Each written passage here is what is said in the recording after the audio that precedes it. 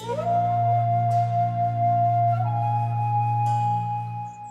guys, Dave Wilson here again. Now, if you watch the rest of my channel, you'll know that I don't just make jewellery, I also repair and restore jewellery, and in fact anything that's made out of silver.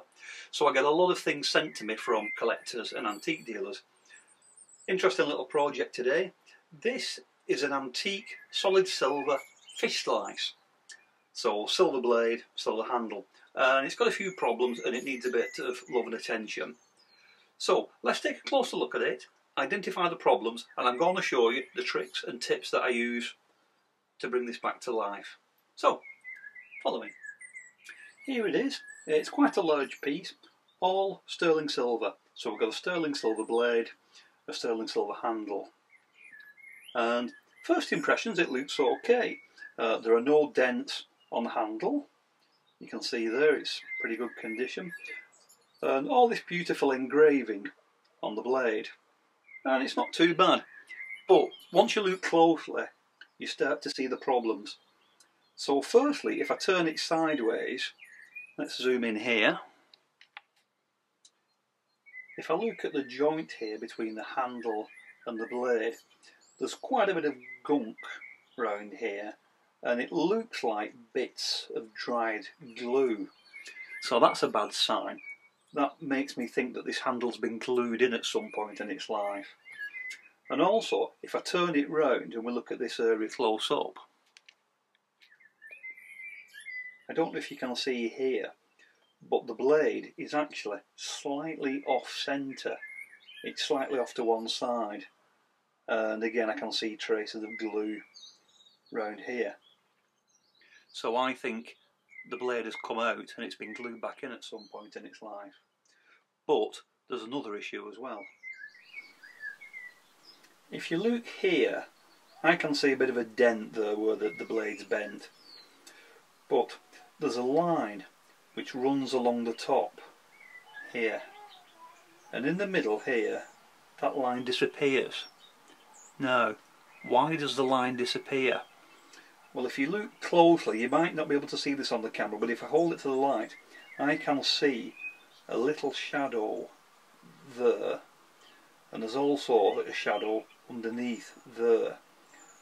And as this line goes across, this line disappears. So what that says to me is that whole blade has been broken, and it's been soldered there and soldered there, and that's why that line has disappeared when it's been filled with the solder.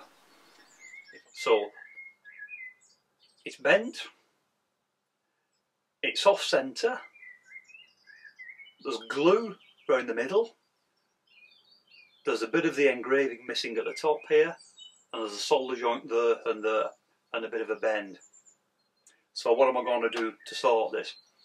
Well, ideally what I want to do is separate the handle from the blade. Before I apply any heat, I just tried holding the handle and whittling the blade, and I can feel that it's actually quite loose. So very gently I'm just whittling the blade, and I think this will just come out. There we go. That's all it is. So that's nice and simple. So I can see that what we have inside here is a kind of brown, sort of treacle-like material, which is like an old kind of resin. And so I should be able to set this back in just by warming it up and then placing the handle back in. Luckily there are no major dents in it, but there's just a couple little scuffs and scrapes here and there. So all I'm doing is I'm just using a blue silicone rubber wheel, just working my way around it. Any scratches, dings, just give them a little buff. Nice and simple, nice and gentle. You can see here a couple of scratches there, just where it's been on the end of the pommel. So just give them a quick polish, just take those out. Nice and gentle. And the silver's not wonderfully thick, so I can't be too aggressive with it. So just enough to blend those scratches out, so it keeps its age and its antique look, but just gets rid of anything horrible. Really important thing, especially with antique pieces, is I never polish over the hallmarks. The hallmarks tell you who made it, when, date, and in the case of certain makers it can really add value to the piece, so don't want to damage those at all. And if anything, if I leave them like that with the blackening in the bottom, it actually makes them better to read. So I'll polish round them and up to them, but I never go over across the hallmarks. Never. Okay, so the handle has had all the little spots and blemishes removed, and I've cleaned it up down the bottom here where all that glue was. I can't see any damage down there, so that's good. It seems in good condition. So I'm going to give it a buff, but very lightly, and I just want to polish the highlights, these areas here, just to get them nice and smooth, but I want to keep all that aging and toning, and I've got just the perfect tool to do that. Follow me. This is the Bench Basics polishing mortar by Pepe Tools, and this is absolutely fantastic. And this has several advantages over my big bench polisher behind me.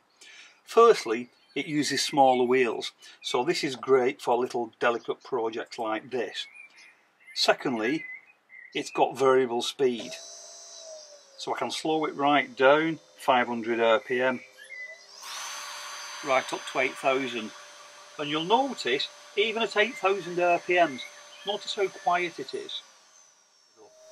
I'm using a firm mop, so it'll only polish the highlights. It won't get into those recesses where I want to keep the patina. A little bit of the Menzerner intensive polish. I'm even going to go a little bit slower. And very gently, I'm just going to buff those flat spots. Just put a little bit of a shine on it, nothing too much. And just work my way around. Just cleaning it basically. That's a good way, cleaning it rather than polishing it. Just blending in those little areas where I've removed the scratches. There's a slight matte texture. You see, I've sanded this bit here, so just a little quick polish. And there we go. So here I'm using a flat steel block, and I'm using a nylon faced Thor hammer. So I'm just tapping it where the main dent is there. This is very slow, very gentle. I don't want to break it, I don't want to snap it, and I certainly don't want to put any marks on it that I'll have to polish out later. So very gentle. That's looking pretty dead straight now. I don't think I can improve it any more than that. So next, I just want to turn my attention to this little area here. So like I showed you before, where it's been soldered previously here, not by me, you can see that there's a gap in that line there. So I'm going to re-engrave that little line there. It'll make a big difference, I think. To do this, I've got a rubber pad here, so I'm going to put it on the rubber pad so it's nice and flat. And I'm going to get a steel rule, and I'm going to put the steel rule just on that line.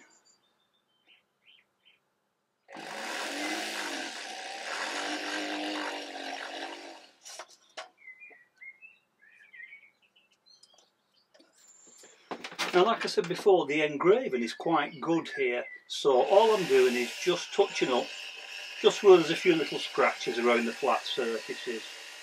I can see a little chip just on the edge of the blade there, so very gentle, just polish that, run the polisher along the edge, and that's it. That's literally, that's all I need to do. When it's polished afterwards, that will be absolutely perfect. A little silicone wheel, just running it round there. Just cleans it all off, gets rid of any scratches, and just gets it nice and clean again, ready for polishing. You can see this area now is looking a lot better. Now the last part is the tang. This is a 3M radial disc, exactly like the ones you've seen me use before on the little hand pieces, but this is a bigger version designed for the bench polisher. So I'll just put on. This is the coarsest grit. This is, let me take a look for you, this is 80 grit. So you see that'll remove all the glue and shellac and any corrosion that's on there, but it'll give you a nice rough finish which will help it grip when I put it back in.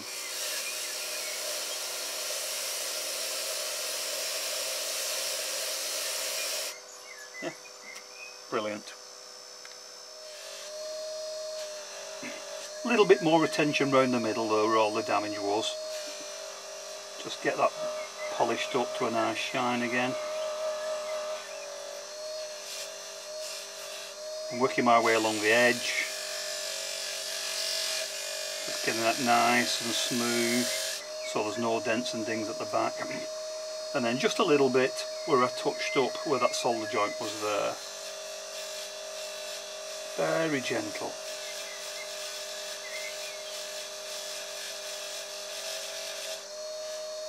And then I'm just going to give it a light pass over everything just to clean it, and then we're ready for reassembly. Join me in a second. So that's the restoration done. So we've got the blade all nice and straight and shiny, and I've also got the handle. So the last bit is to insert the blade back into the handle, and this is going to vary depending on what is inside the handle. Now you remember earlier I said that I thought the stuff inside the handle was shellac, it was like a browny substance. Well, the thing is, the stuff that's inside the handles can vary and it really depends on the manufacturer. So it could be any type of pitch, plaster, kind of tar, it could be anything really. So what I've done is I've got the handle and I'm just holding it in the clamp there so it's nice and straight. And all I'm going to do is I'm just going to get a nice soft flame, very very gentle. And what I'm trying to do is to melt the shellac, the pitch, or whatever substance this is, just to melt it and get it nice and soft and gooey, and then hopefully I'll be able to put the handle and the blade back together again. So it's just had a minute or so there and I can see it. You can see it starting to bubble a little bit now. So I'm just going to apply a little bit of heat to the tang, just get that warm, and I'm going to try and insert it. So let's give it a go.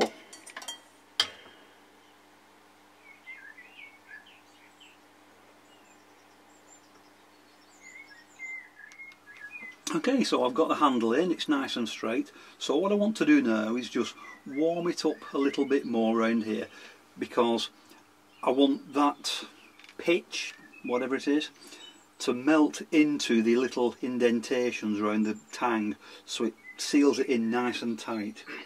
That's had time to cool down now, and off camera I've just given the whole thing a light buff over just to blend everything in. And all I'm doing now is I'm just finishing it off with a Selvit silver cloth. Very important, you remember how short the tang was? It only goes in 1 inch.